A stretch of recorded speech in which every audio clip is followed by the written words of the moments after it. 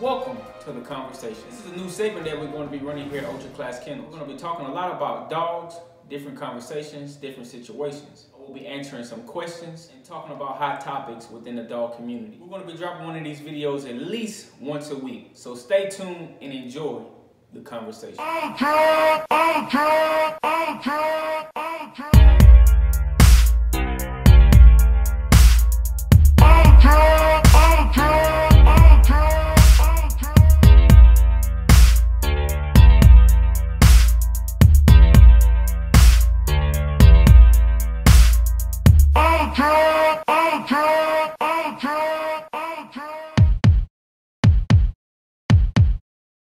Alright y'all, so thank y'all for tuning in to this week on The Conversation. And as y'all can see from the thumbnail, we're talking about Rocky and why I can't keep him. And I know a lot of y'all were mad at that situation. A lot of y'all were saying all kind of crazy stuff, or you making a big mistake and things of that nature. And I understand your concern, and that's why I'm addressing it, because I actually care to an extent about what you guys think and how we're moving forward, because without y'all, we wouldn't be able to do what we're doing now. So I think y'all deserve a logical explanation, a logical explanation on why we're rehoming Rocky. Now, the backstory on Rocky, some of y'all have found out from the earlier video when we first received him. Rocky was from a good friend of mine, and he was getting into the dog business. And then situations came up to where he couldn't fully start it the way he wanted it to. That's Jade up there barking. She down here hating because she wanted to be out. But anyway, he couldn't really do it the way he wanted to. So he asked me to help him out and take Rocky in. And that's what I did. And I never had intentions on keeping Rocky, but when I got Rocky, I saw how good he looked in his behavior. He was well-mannered, although he still is a puppy, so he still has, puppy features. He jumps around, does all kind of crazy stuff. Busting backflips off of me, running up to me, jumping on my chest, hitting backflips, doing crazy stuff. That's what a puppy does, but ultimately, he's well-behaved. So that's why I was giving a hint to y'all that I potentially may keep him. But when I factored in that we have 4 to 5 litters coming in 2020, and I'm going to want to keep a puppy or two off of these litters. I know for a fact that I'm keeping a puppy off of Snow and Aftermath litter, which is almost sold out. So if y'all want a puppy from that one, y'all better go ahead and hit me up like immediately, because we almost sold out. And then we got Queen, Diamond, and Jade. And so we got all of these litters coming up. And I spent good money for the studs that we're using. So it kind of defeats the purpose for me to go and do those type of things and to keep Rocky, when for one, Rocky is a standard, and he's a real small standard. He's only 14 inches tall, and I breed XLs, and the girls are standards technically, but their mom and dad are XLs. And so with that being said, they still will produce a lot of XLs depending on who I breed them to. So the puppies will still come out massively big. But with Rocky, for this particular situation, we may have 1 or 2 versus a whole litter coming out big. So with that being said, Rocky is just too small for what we're going for. And yes, he has a beautiful color, but that's why I went to go get them a real studs that I have to bring that color that we're missing and that I've been wanting. So that's one of the reasons why we're not keeping Rocky. Secondly, and one of the most important reasons, is I can't give Rocky the time that he needs. Rocky is a type of dog that requires a lot of love and attention because he demands it. He follows me everywhere I go. He acts like he's been with me for a whole lifetime. He acts like I'm his dad, and he's been knowing me his whole life, and he only been knowing me a few days. Not even, probably just about a week now. And with that being said, when you have dogs like that, they require a lot of attention. I can't give him that type of attention because I also have my own dogs that they've been knowing me every day of their life. They've been seeing me every day of their life, literally, besides Snow. And so I can't give Rocky time and give them time at the same time, somebody's going to suffer. And then I also need time for my own self with my own family and things like that outside of the dogs. So when you factor in time, that's a big problem right there. And then the fact that Rocky isn't going to get along with the pack. It's not like I can wing him in. I can wing him in, but it's going to take a lot of time and a lot of effort to wing him in to the pack. And there's a chance that him and Ultra may never get along just because Ultra is a dominant male. And I'm not sure if Rocky is a dominant male. But if they are two dominant males, or even if Rocky isn't dominant, he may not just want to give in to Ultra's rule. And it'll be a fight 24/7. So to avoid all of that, I have to put Rocky in a different home. And that's just better for him in the long run. So when you factor all of that in and you really step back and assess the situation, it's obvious that Rocky can't stay long term. Now, he's okay for right now. I'm taking care of him. I'm taking care of his skin problems, his allergies. His coat is doing really good. The hair is starting to grow back. And like I said, that was just some food allergies or something like that. So we're taking care of that. So that's not a big concern as far as a health issue or anything like that. So that's really not a problem. So, but yeah, I won't be able to fully take care of Rocky the way he needs to be taken care of just because of the fact that I have a program that's been running and he just came out of nowhere, really. It was just unexpected, and I didn't want to see Rocky, you know, just going to anyone because of the situation he was in. So I just gave him a good home for now and then I'm going to make sure that he has a home, a great home at that. And he's going to come with a contract, like one of our contracts. We're going to make sure that he goes to a good home, and he's going to go at a nice price. I'm not going to sell him for like $500 to $1,000 to someone. And that's not necessarily to say that people who are only spending $500 to $1,000 on dogs don't really take care of the dogs. That's not the truth. But when you spend a lot more money, if you spend $4,000, even $3,000, even $2,000, $2,500 on a dog, that's not just going to be something that you're just going to, you know, leave to the side, throw it away. But in this business, y'all have to understand the market of this business. A cheap dog in this business is anywhere from $500 to about $2,000. We got Royce for $1,000. That was a steal because they didn't know what they were doing at the time. But when I talked back to them later on, they said they would have sold him for about $4,000 or like $3,000 or $4,000. When actually, the way he turned out, he should have been sold for my regular price, about $7,500 or whatever.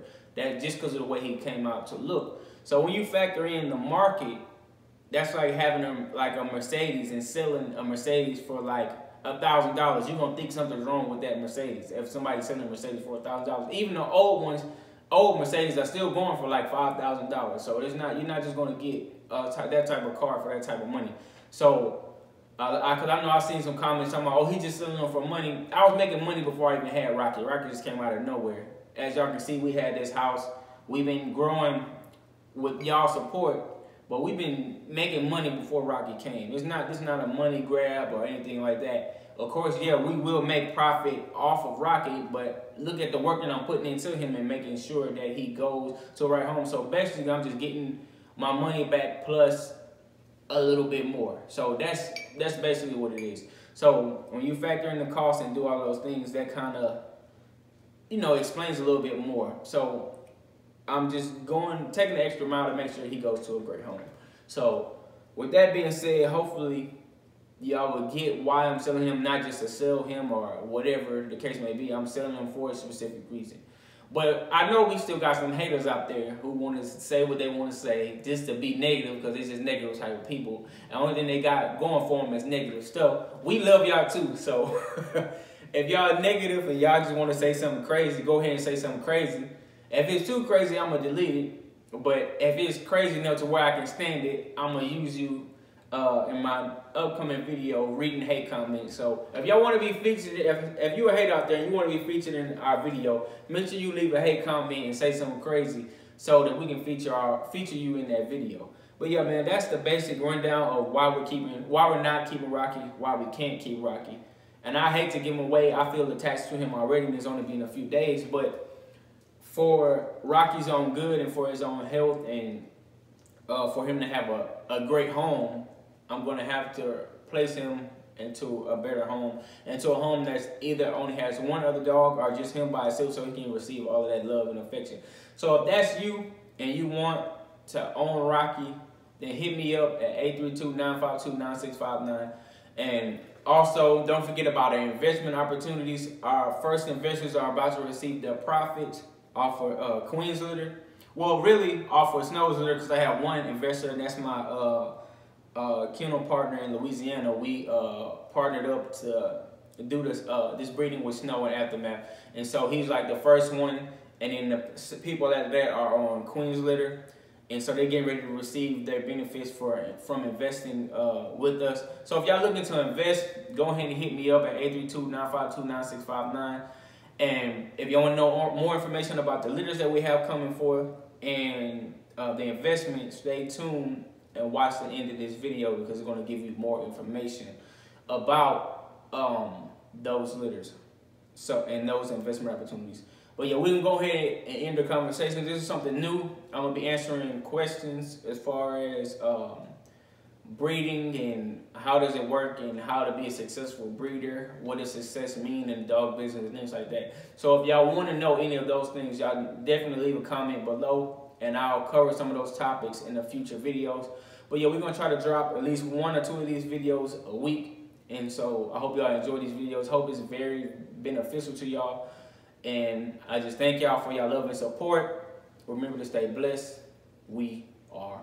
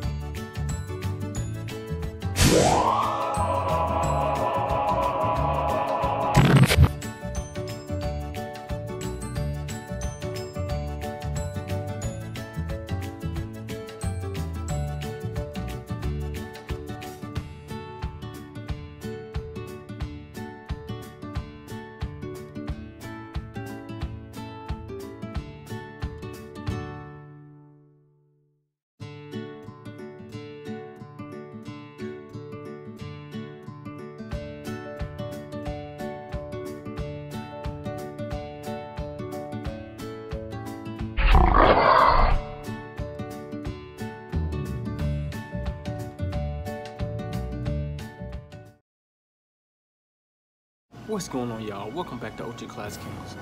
I have a very big announcement. I wish I can be a little bit louder, but I'm in Starbucks right now and I just closed on a major deal that's going to be lucrative for me and lucrative for you guys.